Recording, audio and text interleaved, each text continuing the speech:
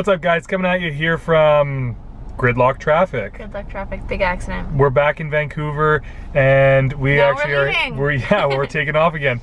We're heading down to Seattle for the weekend, and we're going to do a TripAdvisor's top 10 weekend in Seattle. So we're going to show you the best things that Seattle has to offer for this weekend. Of course, some people may have their own opinions local. That's fine by all means, but we are doing what TripAdvisor suggests as the best things to do in Seattle. Right now, we're actually stuck in traffic though. A huge accident in front of us, so I'm parked. For any of those that want to say that I'm filming while I'm driving, I'm not moving anywhere.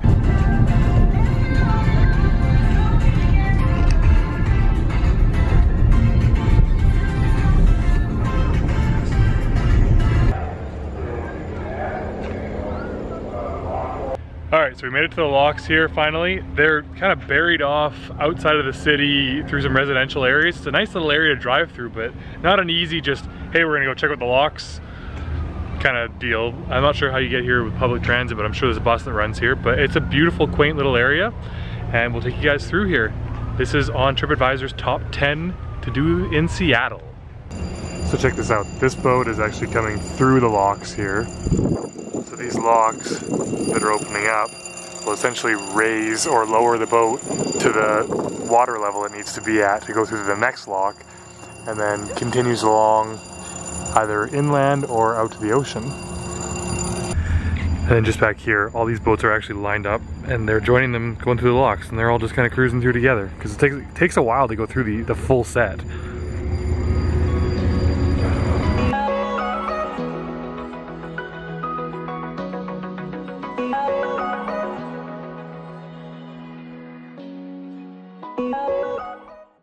Okay, so to give you an example, you can see down here where the water level is on that bridge there.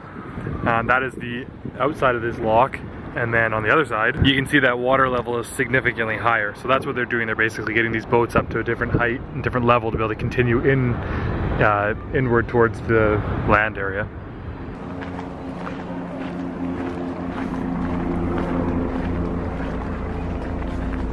Final verdict. Locks were really cool. Yes. It'd be nice if you were coming here to sit in the park and just enjoy the day.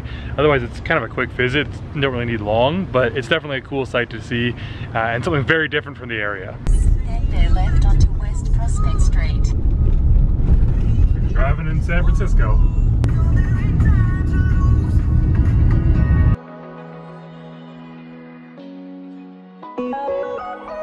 Okay, so we just drove up to Kerry Park, which is another one of TripAdvisor's top 10 sites here for the Seattle area.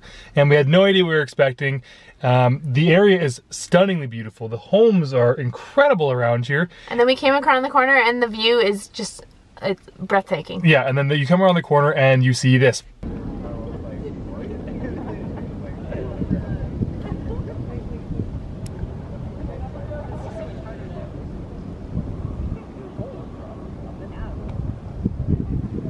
What were you expecting when we said we were going to come to a park here? Greenness.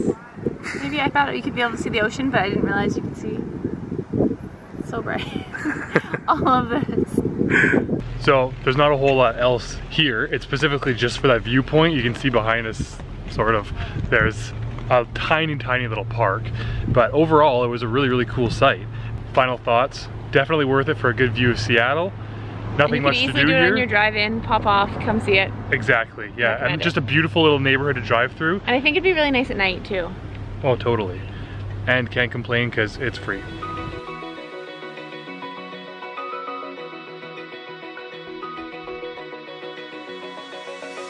Open eye, feel the waves cut through me, hypnotized by the sounds I'm breathing in. Hold tight, hold tight, chemicals collide.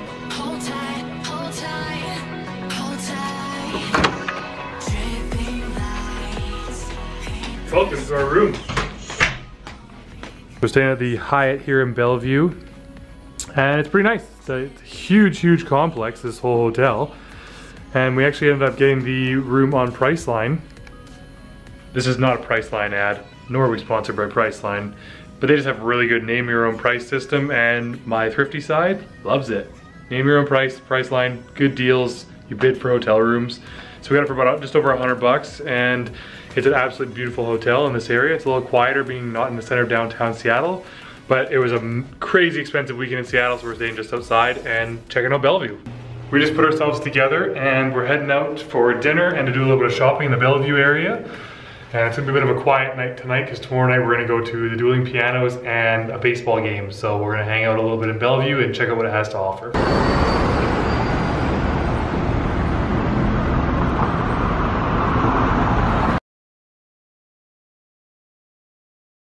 Check this out, this is the Bellevue Square and the Bellevue Mall and everything, just like a huge complex. So we're staying here at the Hyatt, and there's this massive mall.